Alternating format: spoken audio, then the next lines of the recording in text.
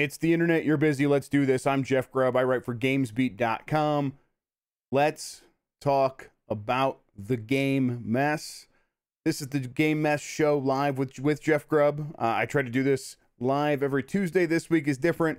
I am pretty busy on Tuesday morning. I was doing this show pretty early on Tuesday mornings, and yet somehow this particular Tuesday, I've got like 3 different meetings happening. So I am pre-recording it. It's pretty late, actually. I've just got done playing some games.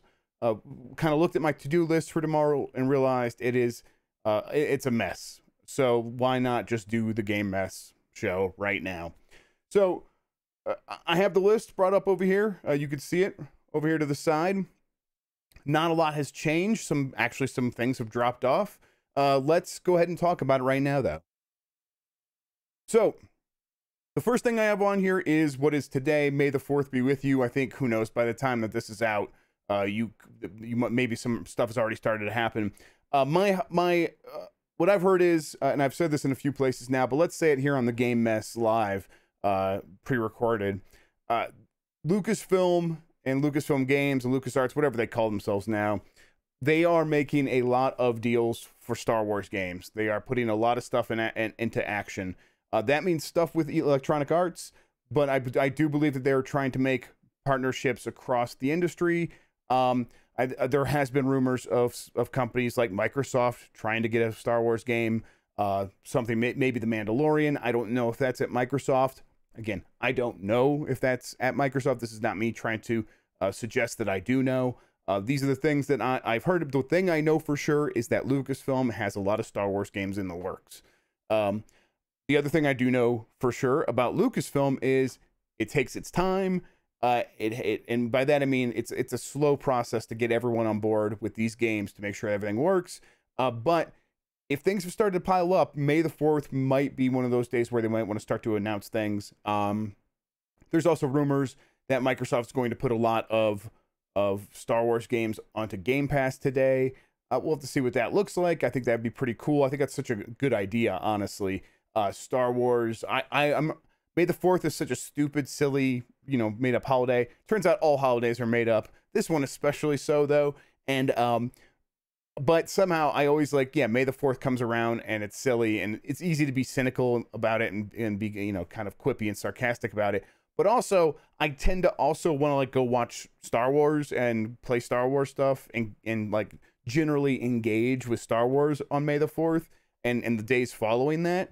And so Microsoft kind of, if this is what's going to happen, stepping forward and saying, we have a bunch of Star Wars games on Game Pass, come and join us right now. That's a smart idea to me. I think that's something people might want to take advantage of. This should also be the week where we start to hear about Battlefield 6. Not really Battlefield 6. I put it as BF6 here, but Battlefield 2021, it won't be called Battlefield 6. We should start to hear about that this week. But this is they've said they were going to talk about it soon, and they put a trademark there, and that was late last month. For a while now, I've been saying early May. Early May is now. We are now officially in early May, so I think we should hear about Battlefield here very soon. And then other changes. The other thing I wanted to talk about is Konami. Konami has dropped out. Konami has dropped out of E3. They basically said that they don't have enough to show, or what they were going to show is not ready, so they're backing out. To me, that says they probably had maybe 1 or 2 games, and now they're not feeling confident about having their showcase, or their big game that they were really actually basing this all around isn't ready. So why try to force the little games in there? Maybe you could just put that in someone else's showcase. I really, really, really still hope that they just put an Igavania, the Game Boy Advance DS collection together for Switch, but man, it seems like they might not even have that this year. It sounds like they had very little, and now that game's not ready, so they're taking their time, and they're, they said they'll still support the ESA. Sounds like they'll be back at E3 again in the future, but not this year. Okay, man, I feel like I'm always I don't have enough to fill the show every week. There's not enough to talk about in terms of new stuff with the list. But man, we're already 5 minutes in. That's kind of where I want to be after I do the big 3 bullet points that I have at the beginning. But I did add some other stuff, some news happening this week that I kind of wanted to touch on a little bit here. Some people watch this show and they don't listen to the podcast with me and Mike. Games Beat Decides on Friday. But also this is a chance to kind of like check in midweek before that show and touch on some news. So Epic versus Apple is happening this week, and I mean really happening. The court case has begun. I was listening to the call most of the day yesterday. It was pretty mind-numbing stuff. A lot of questions directed to Tim Sweeney, who is the CEO of Epic, asking him if he knew what a console was. Of course, Tim Sweeney knows what a console is.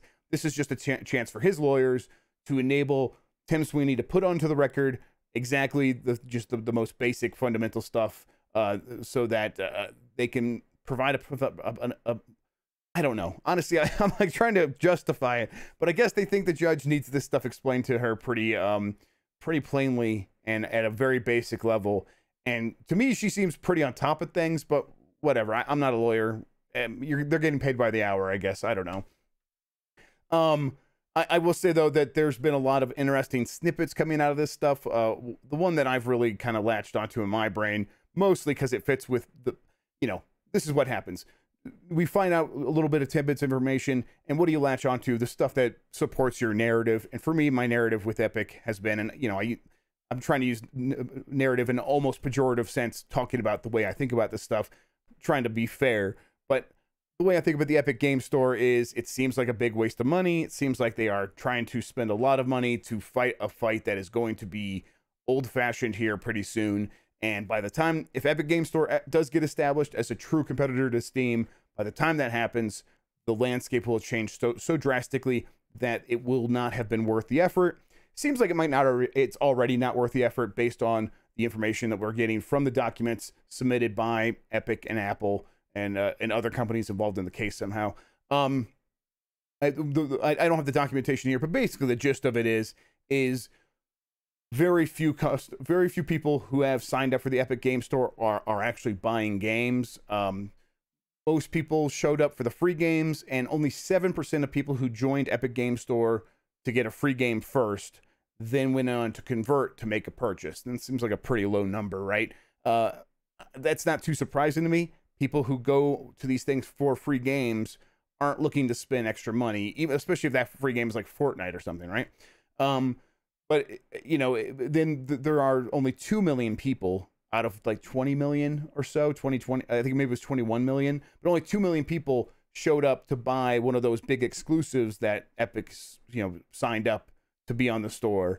That number seems especially low. I guess it's PC, so it's hard to gauge this stuff. It just didn't seem like it moved the needle very much. And yeah, boy, if I was in that business and this was my money, I would not be doing this. But it's not my money. They want to try, go to town, whatever. If developers are getting money out of this, good. Okay. The other thing I wanted to touch on before I'm going to go to questions, and the questions will be from YouTube. I'll do a bunch this week, as much as I can. We'll take a look and see. I haven't actually looked at the questions too closely yet. The last thing I wanted to touch on, though, was PlayStation and Discord.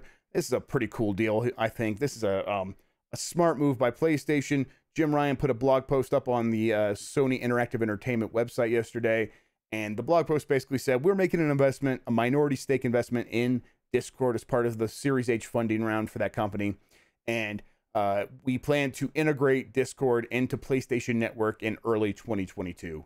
So what does that mean? What does that look like? I mean, the way he described it said enabling people to communicate and gather in groups and stuff like that. And it just sounds like Discord is going to work with PlayStation Network. And to me, this, like, okay, if you are going to completely replace like the kinds of groups and chat and stuff that you have in PSN with Discord instead, that's fantastic. Do that. Absolutely do that. But if that's not what it is, I still think this is going to be a cool thing if I go to play a game on PC and it's cross-play with PlayStation.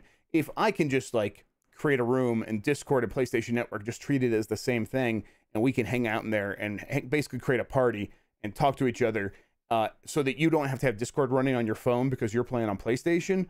That is a huge thing as well. That's going to be more and more necessary as we move forward, as more people find themselves in situations where they want to play games with their friends, but their friends have splintered off into different directions on different systems. And people just aren't going to want to use their phone to do Discord, and especially if you have, you know, your PlayStation network that already has a chat group in that, you might just end up not playing with those friends, right? It's tough. So hopefully this solves that problem, and then along the way, hopefully it enables a lot more cool stuff in terms of just hanging out with friends on console, cross platform, whatever. I'll be interested to see how it actually functions in terms of, like, you know, when, you know, because Discord's also a huge, like, chat protocol, right? People use Discord for a lot of, like, text chat, and I wonder if you'll be able to engage with that stuff on PlayStation 5. I'll be interested to see that. Either way, I think it's a smart move. What does this mean for Microsoft and Xbox? Probably not much. Xbox already has some Discord integration. Why they haven't done more up to this point is kind of baffling to me. My guess would be is they thought maybe they would be able to buy Discord and figure it out from there. That's not working out. But nothing in this deal between PlayStation and Discord would prevent Microsoft from stepping in and still making like a similar deal. Or even if Microsoft wanted to restart acquisition talks, this investment from Sony wouldn't hurt that either, because Sony would just be an investor, a minority investor, and they could either take the money or try to, like, argue against it among the other investors. And if Microsoft's offering a fair price, I imagine Discord would still take it.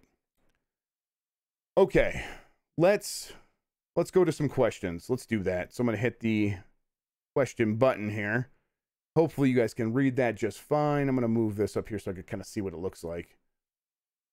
Yeah, I think we can do this. So I'm going to read through here. We'll see some good questions. If not, we'll wrap this up pretty early. And then I'll try to be back next week with a live episode, or maybe I'll do another live episode later this week, especially because it seems like it's going to be a pretty intense week. It seems like a lot's going to happen. I wish that I had more information for y'all. I've shared what I can. Some stuff I am holding close to the vest, and other stuff I just don't know. So let's have some fun, and hopefully I'll be back later this week and we could talk about some of the stuff.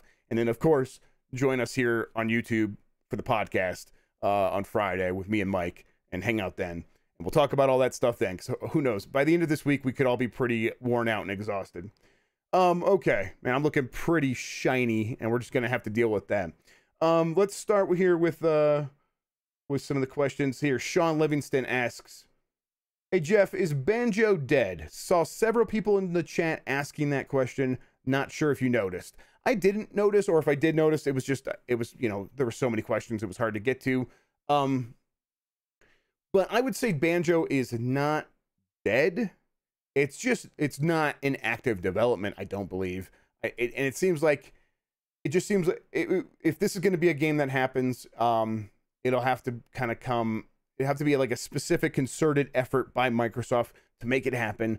And it probably won't be an internal studio. It'll have to be a global publishing deal, and finding the right studio to handle that is difficult right now.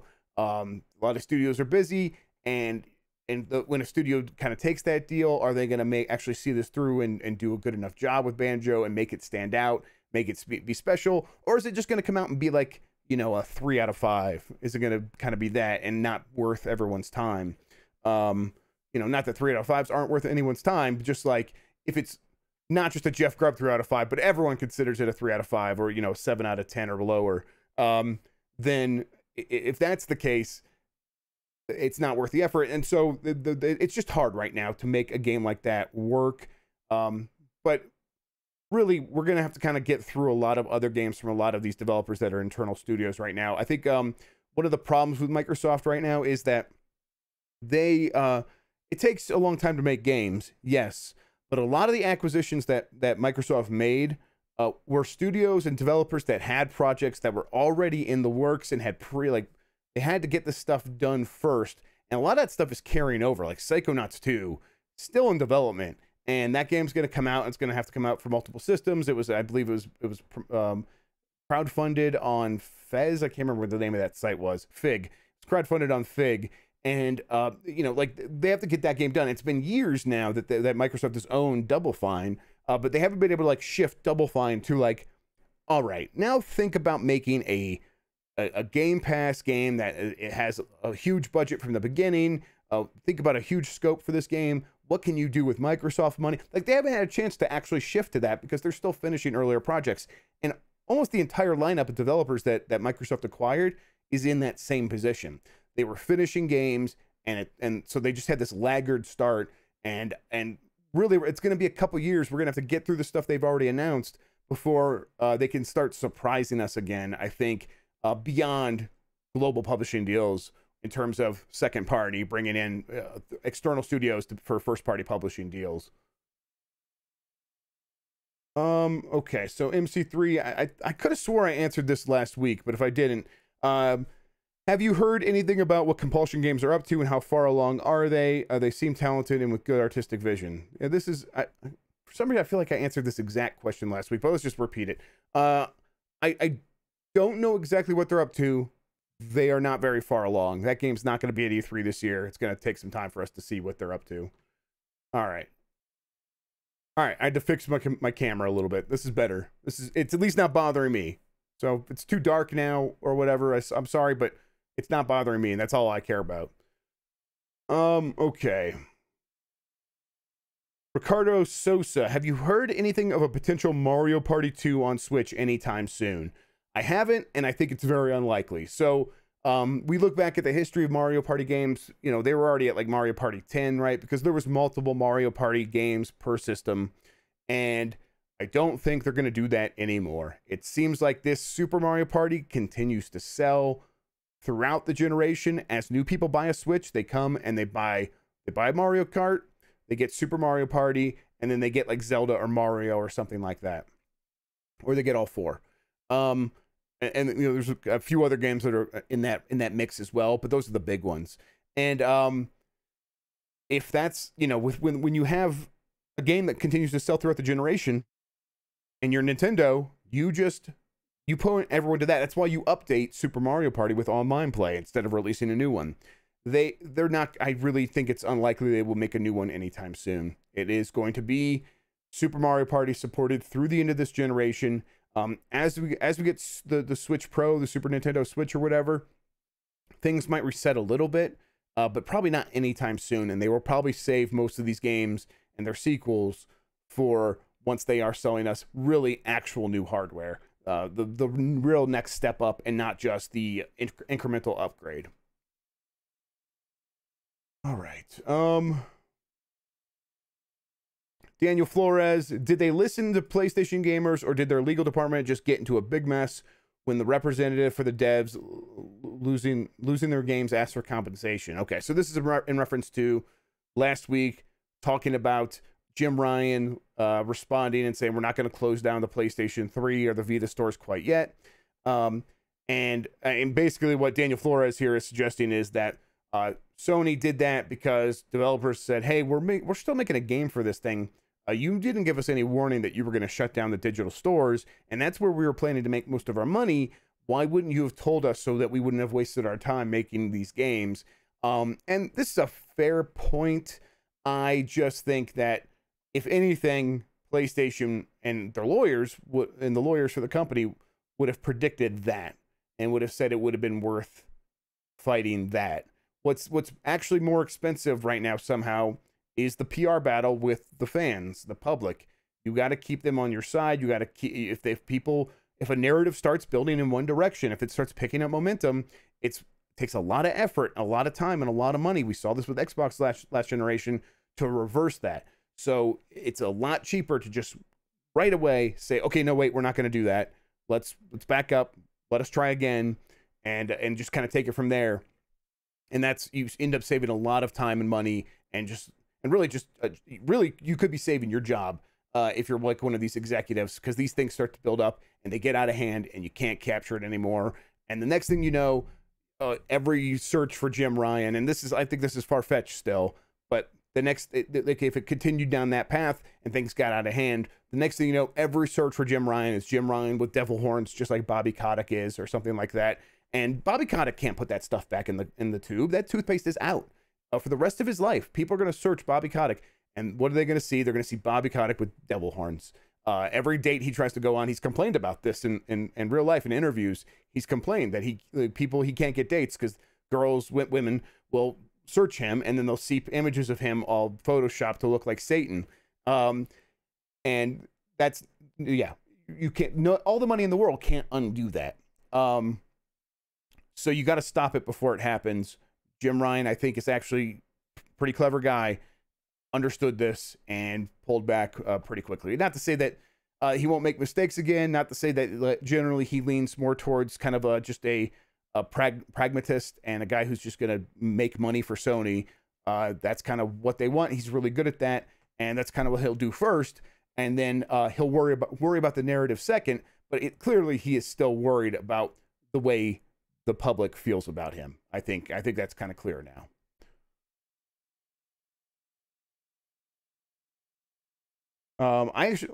When is Bofa dropping from Yui Abbey? What is Bofa? I don't know. Am I old? I'm 38. I'm sorry. I don't know what that is. This could just be embarrassing for me. I'm sorry. I'm not hip. I have a 4-year-old and a 2-year-old. I spend all day yelling at them to not hurt themselves, and then I try to write about video games a little bit, and then I tweet too much. And so I don't know what Bofa is. Let me know, Mewy. Mewy Abby, you're in the Discord. Tell me. All right. From the fake president. Yeah, I'm keeping expectations low for E3 as everything has been pushed back. I see E3 next year being huge as delayed, and new games will start rolling out again. And then there's a question about baseball, but I want to actually address this thing. I'm like at a point where I am still pretty excited for this E3, and I'm willing to kind of get my hopes up a little bit. I still think it is a bad idea overall to get your sky high hopes and to expect, like, if I was Microsoft, I would not promise the best E3 ever. I would just not. I would try to do everything I could to not do that. They do that all the time, and they always end up dropping the ball in terms of actually delivering on that. And so they need to show, just surprise us. If it really is the best E3 they've ever had, just surprise us. I think even if they have the best E3 ever, it still might not match up to some historic great E3s from Nintendo or PlayStation, and you're still going to be judged against those. And really, you just got to do something memorable. Feels like it's going to change the generation. I know that's like a really, really high bar to clear, but that's what when people say, let's get hyped for E3, that is the level of delivery that they're expecting.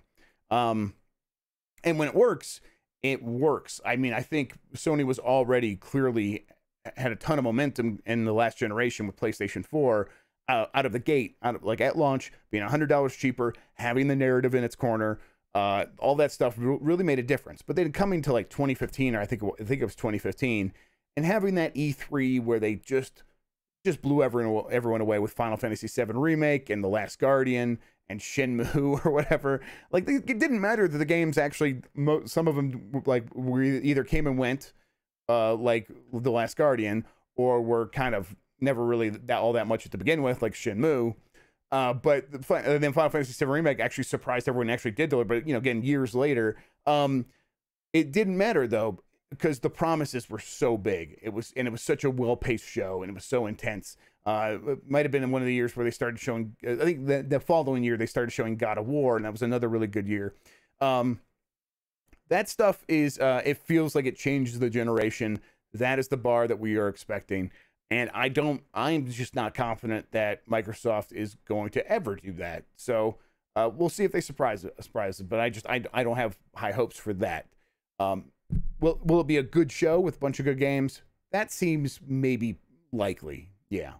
And then in terms of Nintendo, we know that they can hit a home, they get a grand slam, or they could bunt into an out and then just, walk off in shame. That's Nintendo. They could go either way. So who knows? And then Sony is going to show up probably after E3 a little bit and have something, and probably have a pretty good showcase of its own. But yeah, I think it's going to be still a pretty good E3. I think these companies do have a lot of games kind of in the works, ready to talk about, ready to release here in the next 6 to 12 months. And they could talk about a lot of those right now.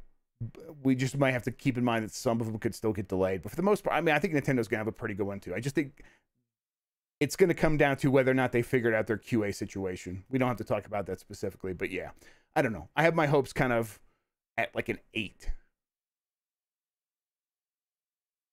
All right, from Dieter's Game Room, Let's see here. Hey Jeff, my name's Dieter. How are you? Do you think we'll see Xbox Game Pass on the Switch? And if so, how much would it be? I don't think so. But if it were to end up on Switch, I think it would be $5 or $10, and it would just be Microsoft games. Probably $10, and you would just be Microsoft games, and then that would get you like the base Game Pass tier from on other services as well. I guess it's a challenge though, right? Because Microsoft can only slice and dice Game Pass up in so many variations. If it's just Microsoft games, it becomes a lot less valuable. But then do you just sell it just $5 on Nintendo alone, and you don't give people access to the streaming versions of games on PC, even though they're Game Pass members on Switch? It's like a hard thing to figure out, hard thing to parse. But at the end of the day, I think that getting Game Pass subscriptions onto Switch would be worth it to them. I just don't know how they thread that needle with Nintendo. That is, again, a very complicated conversation. A conversation I am sure has started in some form. Whether or not either the companies have made any progress towards a future where that seems even plausible, that I am very skeptical of that part of it. From Crypt, Game Pass could have saved Avengers, but they chose exclusive Spider-Man outfit for Sony and killed the game. The funny thing is, Spider-Man still hadn't been released. Still hasn't been released. I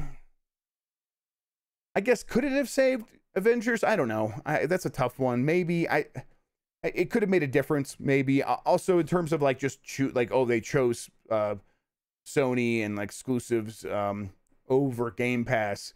To me, that just seems like Microsoft wasn't offering enough money, and really maybe things would change now that the companies see how well Game Pass handles these sorts of games. But it's not like, Outriders did really well, but it's not like it's stuck around. And I know they said it wasn't a live service game, but still, it hasn't stuck around. It sort of came and went as well. It did better than I think anyone was anticipating, but it came and it went. All right, we are nearing 30 minutes, so let's see if we can get a few more questions and maybe just one or two more. It's also getting late for me and I want to get to bed. So, from Chrono, any chance for Xbox version of Final Fantasy 14 soonish now that Xbox Live Gold requirement is lifted? I think maybe. I don't know for sure. I think possibly though. From Mr. V, hey Jeff, do you think Sony will announce what they're up to soon, or we'll just have to wait until late May, early June? It's been a long time since they had a big show. So, what are they worried about right now? They just launched Returnal. They're planning to launch Ratchet and Clank Rift Apart June 11th, right before E3. They're busy. They're busy promoting games. So when they have a state of play, the state of play is focused on Ratchet and Clank. And that's kind of all they're going to spend their time on right now. Once we get through Ratchet and Clank, once we get through E3, Sony will come back and say, hey, don't forget Returnal. Don't forget Ratchet and Clank. Don't forget, the Demon Souls and Spider-Man and PlayStation 5. And here's our plans to try to get more PlayStation 5s out there. But also, here's the rest of our year. And here is Horizon Forbidden West, and maybe like in the next 12 months, Final Fantasy 16, something along those lines. Here's God of War, Ragnarok. Like, is that going to make, in the next 12 months, from this summer? They'll start talking about that stuff, and then they'll have other things to surprise people, because I think they have some like third-party deals that will surprise people. They probably have some first-party publishing deals with external studios that are kind of still in the works. And I think we'll hear about it probably by the end of June from Sony. So especially once we get on the other side of Ratchet and Clank. But for now, expect them to focus primarily on these games that they are still in the middle of launching. That is their priority. Okay. Let's do this last one. I think so. Well, let me just read it first and see if it's going to be the last one. Facundo B, do you think this gen Square Enix will give us another Deus Ex game? I don't think so. Maybe. I haven't like asked around about that one too much, and I haven't looked into it. But just like kind of going for my gut, I'm not sure what appetite Square Enix has for like these Western games right now. I feel like they want to like just kind of keep churning through them and try to find the one that's going to work. And when they just don't sell 15 million copies, they'll be upset and move on to the next one. But I don't know, especially after Cyberpunk, right? Maybe they're going to look at Cyberpunk and be like, oh man, people don't want that genre. And I know that's incorrect. I know that's not actually the lesson to take away from that. But, you know, these are big corporations who are afraid of risk, and any association with like, oh, Deus Ex is Cyberpunk, Cyberpunk is Cyberpunk. We don't want to be associated with that. So let's just pull the plug on any Deus Ex projects. But that's me just speculating. I don't know for sure. I guess I could see it happen, but I'm thinking it's unlikely. Oh, you know what? Here's a good one from a period dot. You see that right there, a dot. Here's a good one to end on. Okay, we don't need another Gears. I think they need to work on a new IP. So I can't remember if I mentioned this last week, but probably not. I feel like I kind of learned this in the last week or so. Gears Studio, the Coalition, is busy. They are working on Halo. They're helping with Halo Infinite. That is one of the big projects that Coalition is contributing to in a major way. Coalition is also, of course, making the next Gears game. That's just, of course, they're going to do that.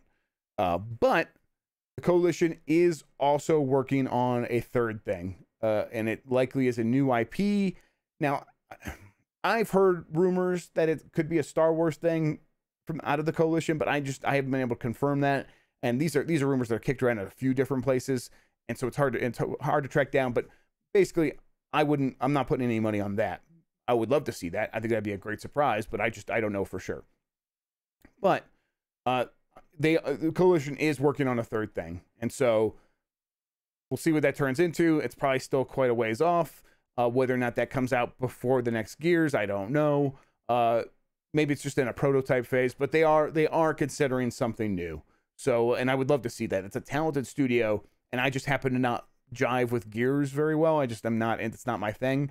So I'd love to see what else they could do. Excuse me. And then, you know, if it is a Star Wars, even better, because I love Star Wars.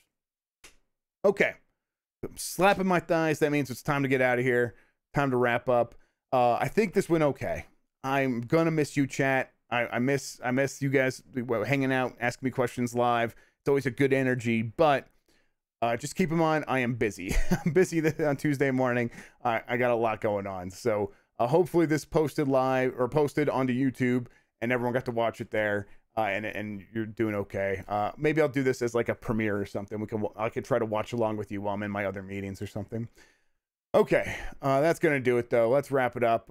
If here, you know, I should do some stuff like where you could find me and what else you should watch. So I'm Jeff Grubb on Twitter. Don't follow me. I tweet too much. My YouTube here is a good thing to follow if you want to kind of keep up with some stuff that's happening in video games. My thoughts. My podcast with Mike on Fridays. We do that live. But also, if you want to just hang out, I have the Discord. My Discord is in my bio on Twitter. It should also be in the description here on YouTube. It's free to join. Join us. Come hang out. And then if you want to support me in the video stuff that I do, the best way to do that is there's a Patreon link inside the Discord.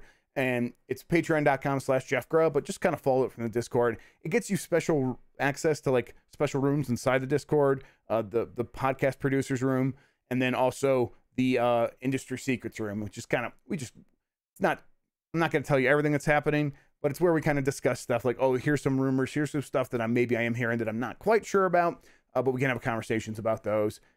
Regardless, the whole Discord's a cool place to hang out at. People are always going to town, always talking about stuff, talking about latest movies and video games and TV and all that stuff. It's been really great. Yeah, I think that's going to do it though. I should get out of here. Thank you for watching, everybody. Until next time, take care of yourself. Have a good one, and goodbye.